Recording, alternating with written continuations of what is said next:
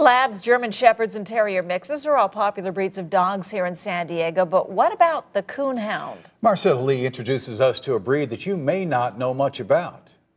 Meet Bacardi. She's a Coonhound. You ain't nothing but a hound dog. You're crying all the time. They come from a raccoon. They chase raccoons up trees, actually. A rare breed to find here on the West Coast. There's very, very few Coonhounds in California. They're mostly on the East Coast, and they're great dogs. They're very playful, very great with families, they're good with kids. They're mellow at home, but very energetic when you get them out.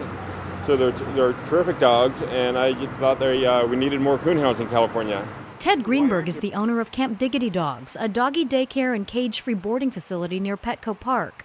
Since his own dog is half Coonhound, he decided to bring more of these dogs, bred for hunting, to California, and is now working with Coonhound Rescue out of Ohio to make that happen. They rescue Coonhounds and try to find homes for them, and we're just one place where they can go and find a home.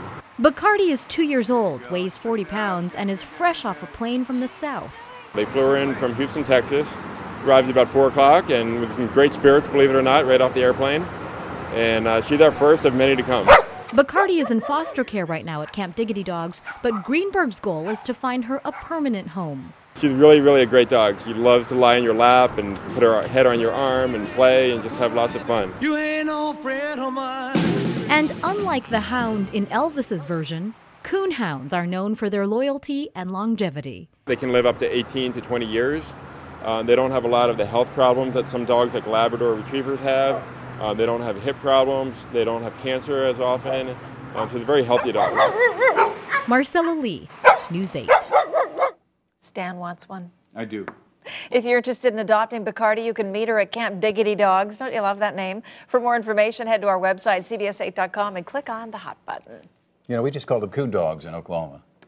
Not coon hounds. Coonhounds. Go get the old coon dogs. It's a cute dog. Yeah, really cute.